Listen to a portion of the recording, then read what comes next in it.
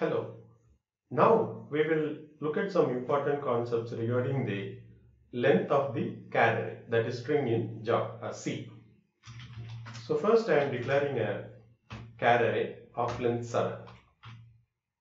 So this string can hold up to 6 characters because the 7th one is reserved for the null character, which is our end of string character, which is denoted by \0. Okay. So now let us accept the string value as the input and then print the same.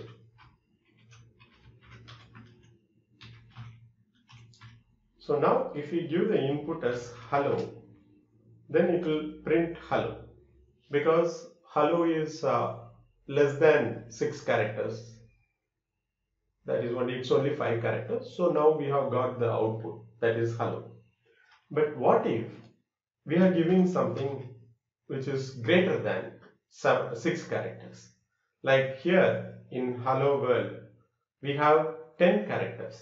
So these 10 characters will not fit into the string variable, which is only of length 7. So what will happen? Let's run the program.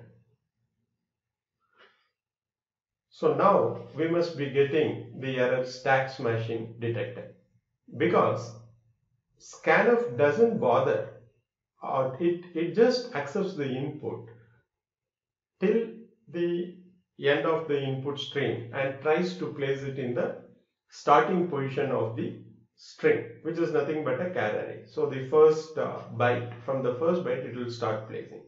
But we have allocated only 7 bytes to the char array, okay, that is string. So it will not be able to place and it goes beyond that position. So the response of the program is undefined. Why I say undefined? So here we have declared 7. So let us give exactly 8 characters. Okay.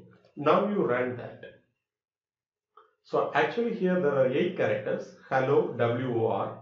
Okay. So it should not fit into str, but it prints that. Okay. So only when during the execution, it senses that it has gone beyond that limit, that error is created. So how do we avoid that? So in the scanf, you can exactly give the number of characters to read.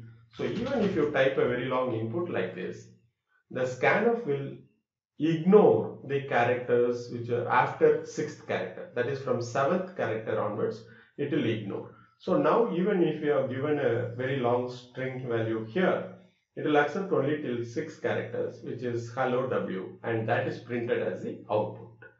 Okay, thanks for watching guys.